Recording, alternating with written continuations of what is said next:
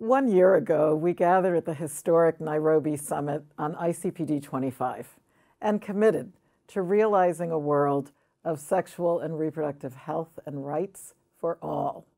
Governments, corporations, civil society organizations, individuals from all around the world made more than 1,200 voluntary commitments.